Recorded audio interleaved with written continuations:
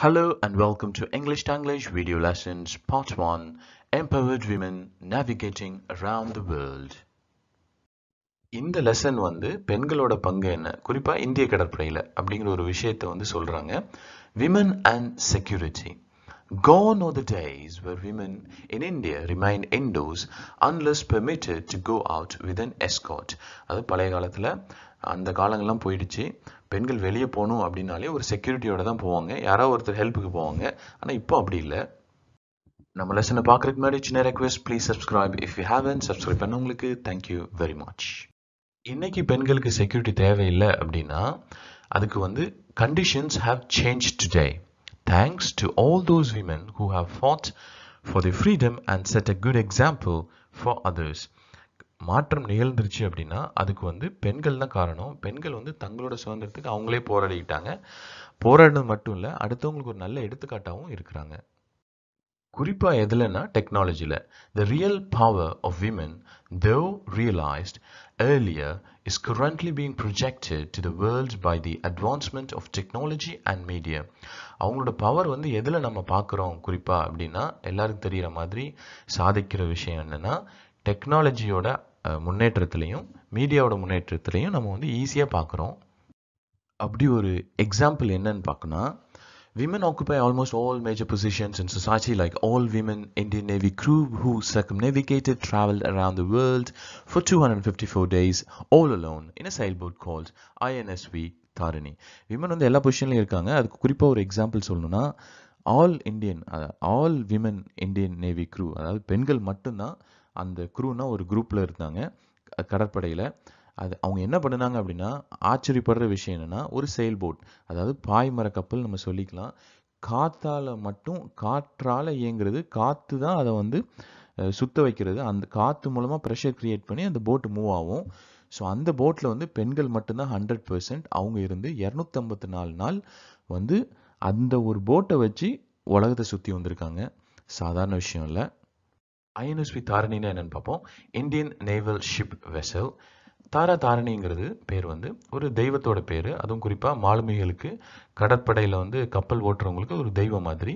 அது ஒரு சேஃப்டிக்கும் சக்ஸஸாக போகணும், இந்த பயணம் கடற்பயணம் இருக்கணும் அப்படிங்கிறதுக்கு ஒர்ஷிப் பண்ணுற ஒரு தெய்வம். அடுத்த பாயிண்ட் என்னன்னா ஐஎன்எஸ்வி தாரணி ரெண்டாவது பாய்மர கப்பல் Indian நேவிக்கு. First INSV Mahadevi. Next point இது இந்தியாவிலே கட்டியிருக்காங்க. இது 55 அடி இருக்கு. It's 55 foot sailing vessel built indigenously in India by manufacturers Aquarius Shipyard Private Limited located in Goa. இந்த கப்பல் ட்ரையல்லாம் பார்த்துட்டு February 2007 தான் இயங்க ஆரம்பிச்சிச்சு.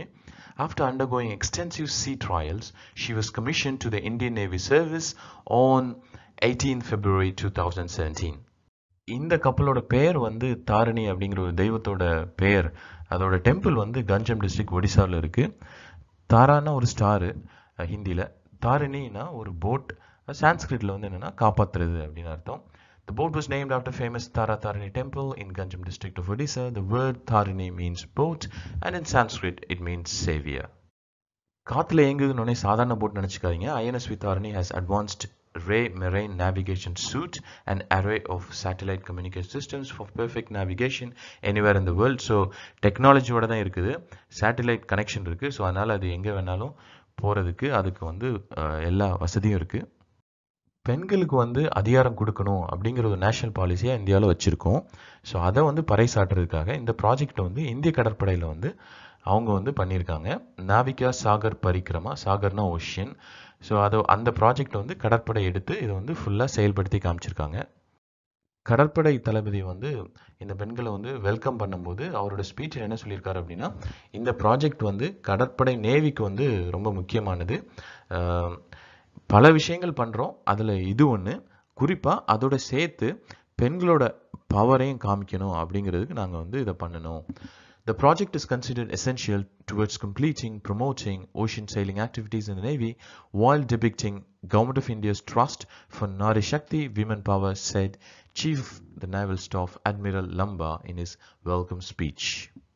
அது மட்டும் இல்ல, மேக் இன் இண்டியா ப்ராஜெக்ட் வந்து நம்ம எல்லாரும் சீரியஸா பண்றோம் அப்படிங்கிறது வந்து சொல்றதுக்காகவும், ஏன்னா இந்த போட் வந்து குறிப்பா 100% இந்தியாவுல தான் எல்லாமே செஞ்சிருக்காங்க. The voyage was aimed to showcase Make in India initiative by sailing on board indigenously built INS Vittarani. சும்மா சுத்தி பார்க்குற போட் இல்லைங்க. 3 விஷயங்கள். Special feature of the sail boat is that encourage use of environment friendly non conventional renewable energy resource such as wind.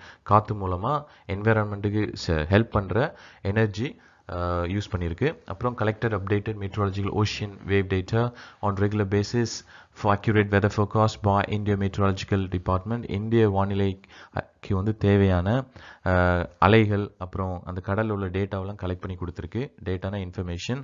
அதே சமயத்தில் data for monitoring marine pollution on high cheese, கடலில் வந்துட்டு சேர்ற குப்பை அளவு இதை பற்றி உள்ள இன்ஃபர்மேஷன் இது கொடுத்துருக்கு.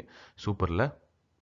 மேலும் பல சுவாரஸ்யமான விஷயங்களை நம்ம அடுத்த பகுதியில் பார்ப்போம். See you in the next part. Thanks for watching. Take care. Bye.